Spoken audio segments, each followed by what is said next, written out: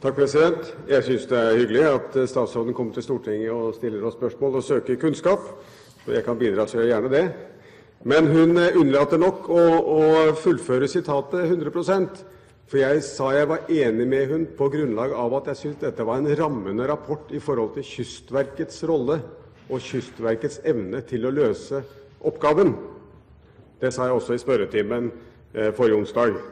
Så det står jeg ved, og det var det jeg mente var i stor grad tilbakevist i det som har skjedd etter og under høringen, som gjør oss trygge på at dette er et fornuftig prosjekt å gå videre med.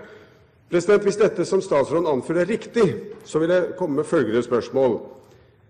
Hva er grunnen til at regjeringen ikke stoppet saken og kom til Stortinget med saken etter at Veritas-rapporten var kjent?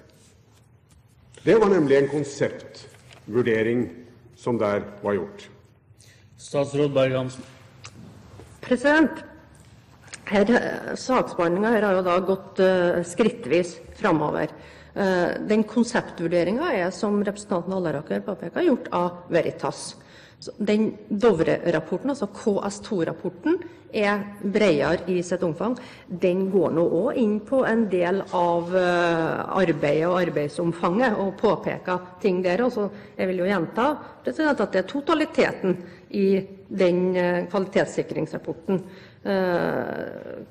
Dovre påpeker usikkerhet i arbeidsomfanget. De påpeker at metodeutvikling og teknisk definisjon er kommet meget kort. Utfordringer ved håndtering av vrak og innhold er lite bearbeidet. Omfang og løsning for tildekking og mudring er ikke avklart. Altså viktige ting knyttet til selve operasjonen. I tillegg til, som jeg sier, totaliteten. KS2-rapporten er en del av den formelle behandlingen knyttet til saker med en størrelse over 500 millioner, som jeg har gjentatt, og den er klar i sin anbefaling. Den anbefaler at